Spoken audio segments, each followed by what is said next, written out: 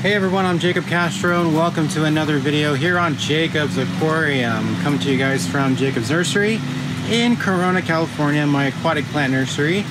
Having a great day over here. It's just really hot in the greenhouse, but enjoying every day that I get to do what I love.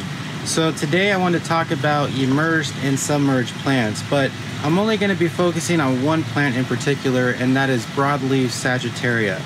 Now, 100% of the time when I get these from my supplier, they're always grown immersed. And if you guys remember from the things I talked about in my previous videos, immersed plants are plants that are grown half in water and half above water. So when plants are grown this way, their leaves are different, their shape is different, just a lot of things about the plant change, you know? But when they're grown submerged, they take on a whole different form, okay?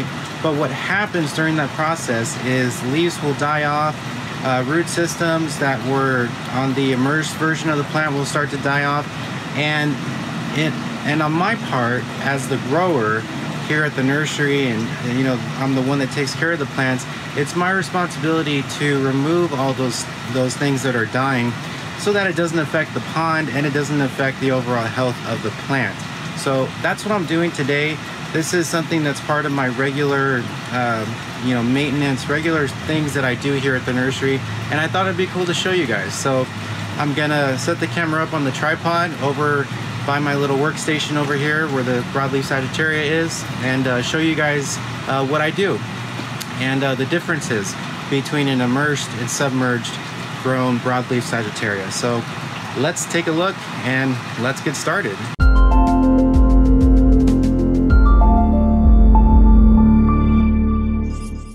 Alright, so all my broadleaf Sagittaria is right here.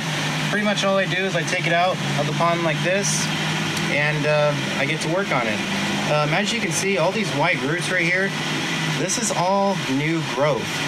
This right here is the existing, or the original root system of the plant. This was a root system that was attached to the plant when it was growing immersed, when it was growing like this, above the water, okay? And as I said, the root system starts to die off when you transition a plant to growing submerged. The leaves start to die off. As you can see, we have some discoloration in the leaves, so we got to take those off.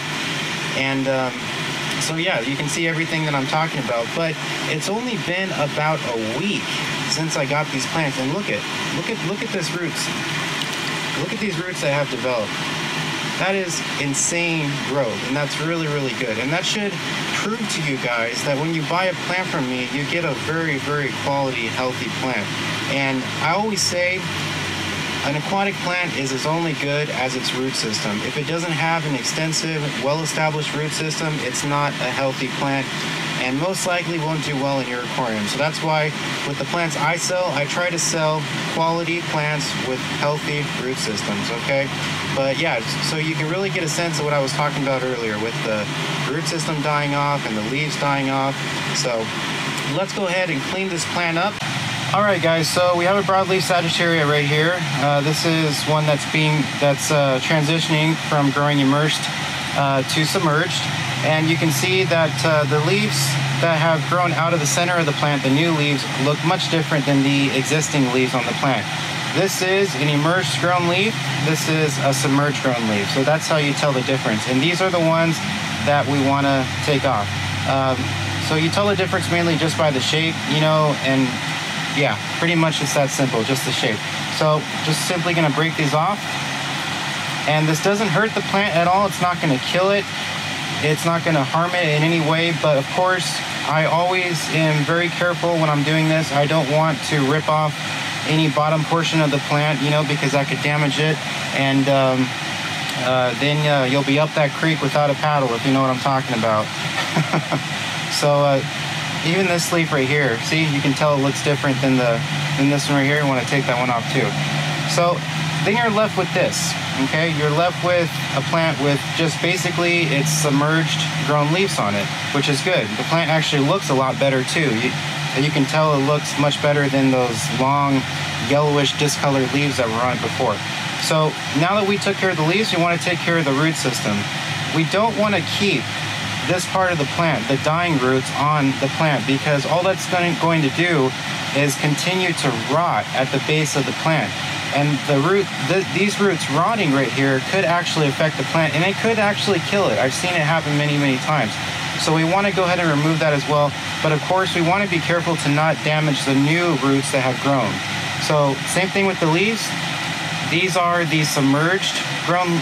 All right, guys, so it is actually a couple weeks later. My camera on my phone just stopped working because my memory was full. And so I had to come back and film this video again. So this is a different plant than the one that I was showing you guys, but there are still some immersed grown roots on this plant. So you guys can still get a sense of what I was trying to explain. So these are the immersed grown roots right here, these brown ones that are basically dying off. And these are the submerged grown roots. So we obviously want to keep these and cut these off. Because like I mentioned, these can cause problems with the plant once it's planted, because they can just basically rot away. And I also did not clean up this plant yet by removing all these dying leaves, or these submerged or immersed grown leaves. So we'll go ahead and take these off as well. And that's going to leave us with this beautiful Sagittaria broadleaf plant that's mostly transitioned to its submerged state. And now we can just plant this back into the pond and let it grow.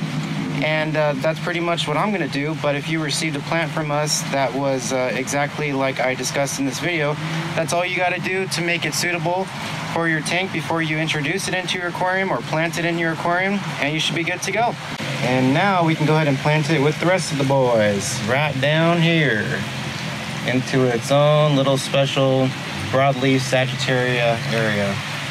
Beautiful, beautiful, beautiful. I love this species of Sagittaria. It's so gorgeous.